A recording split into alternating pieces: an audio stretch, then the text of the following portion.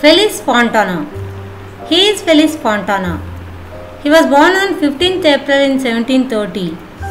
He studied in several universities. His dissertation deals with the irritability and sensitivity of the nerves in animals. Fontana described a new channel in the eye. The discovery was named after him and referred to as spaces of Fontana.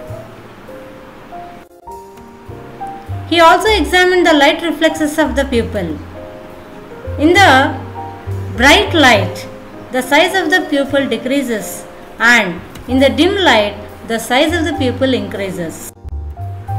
Fontana researched the red blood cells and described the serpent's fangs and made experiments with the snake venom.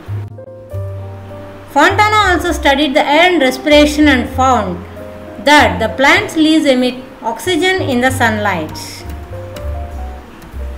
Several of his works have been translated in many languages.